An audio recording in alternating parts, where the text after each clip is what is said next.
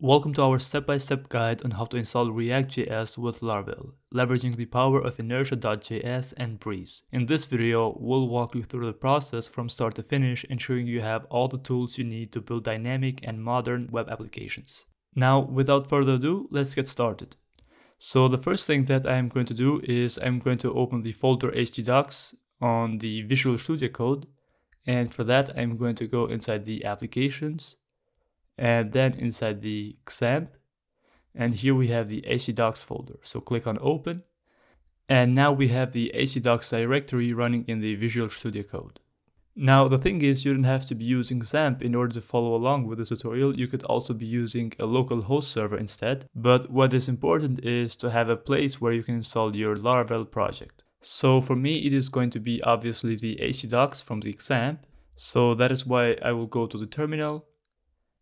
And inside here, I'm going to call a command that will install the Laravel project, which is composer create-project Laravel/Laravel, followed by the name of the project, which for me it is going to be Laravel-app. And here again, the reason why I named this project Laravel-app is because I have created a virtual host that will only accept projects that are stored inside the htdocs and are named this way. But you are free to name it whatever you want, even if you are using XAMPP or localhost, this won't affect your outcome. So let's finally hit on enter. So as you can see right now, we are installing the necessary packages needed for Laravel. So then once I'm done, I'm going to navigate to the folder project. And to do that, I'm going to type cd followed by the name of the project, which is the Laravel-app. So as you can see right now, we are inside the project. And as next, I'm going to clear first. And then what I'm going to do is I'm going to install the Breeze. So for that, I'm going to type composer require Laravel/Breeze --dev. Now, just to quickly explain you what Breeze is a starter kit that provides Laravel with some basic authentication system. So now let's hit on enter. And as you can see, we have the Breeze package installed. So now once that is done, we need to install React using Breeze. But first I'm going to clear the console. So let's type clear and hit on enter. So now in order to install React, I'm going to type php artisan breeze :install space React. So let's hit on enter. And this is going to install all the packages needed for React.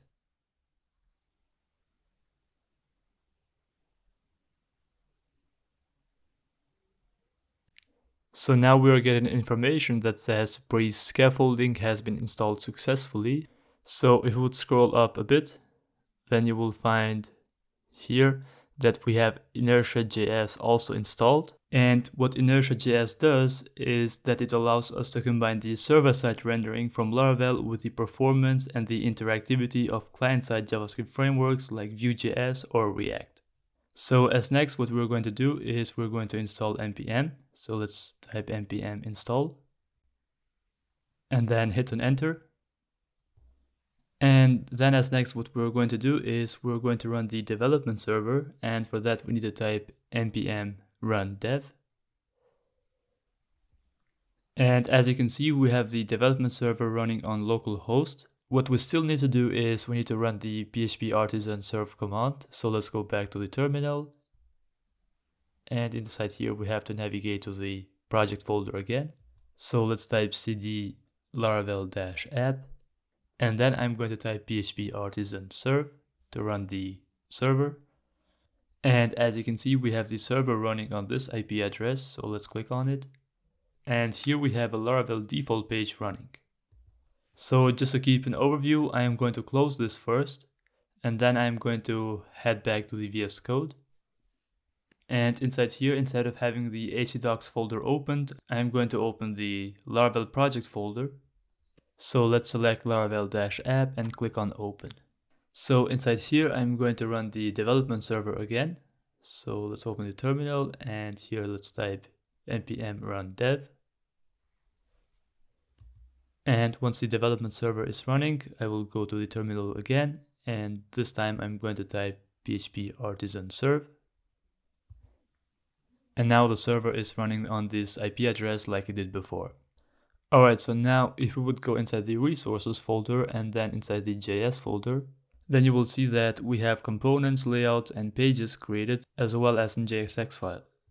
So if we would go inside the pages folder, and here let's create a new folder named users. And inside users, let's create a file, and let's name this user component.jsx. And then we'll have this file opened. So inside here, I'm going to import React first. So let's type import React.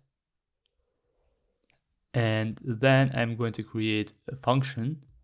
And in order to do that, we need to type export default function, followed by the name of the function, which for us, it is going to be user component.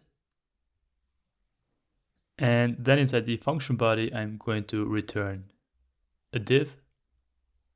And inside this div, I'm going to create an h1 element that is going to print user component. And in order to show this page on the server, we need to create a route. So let's go to the web.php file. We can find that inside the routes. And once you open the web.php file, you will find a lot of code that we didn't wrote ourselves. Like for example, this code here where we are returning using Inertia. And as you can see, we're using Inertia here as well. And specifically, here's a line that will render the blade file. So that is what we are going to apply in our route.